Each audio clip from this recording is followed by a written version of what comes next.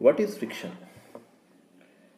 When you give some velocity to a body and place in a horizontal rough surface, after traveling a certain distance, its velocity becomes zero. Why the velocity becomes zero?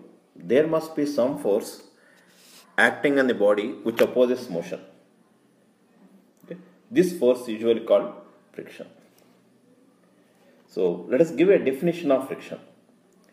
It is the force which opposes relative motion between two bodies or surfaces which are in contact. Okay? Which are in contact. Why there is a friction? Why there is a friction? Let us find out why there is a friction. Friction is due to interlocking of two surfaces which are in contact, and this due to interlocking there is intermolecular interaction.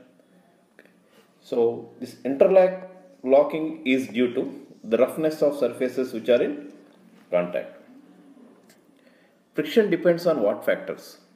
Friction depends on what factors? Friction depends on the roughness of the two surfaces which are in contact. Yet the roughness of the two surfaces which are in contact. And normal reaction, that is the force exerted by lower surface on upper surface. The force exerted by lower surface on upper surface.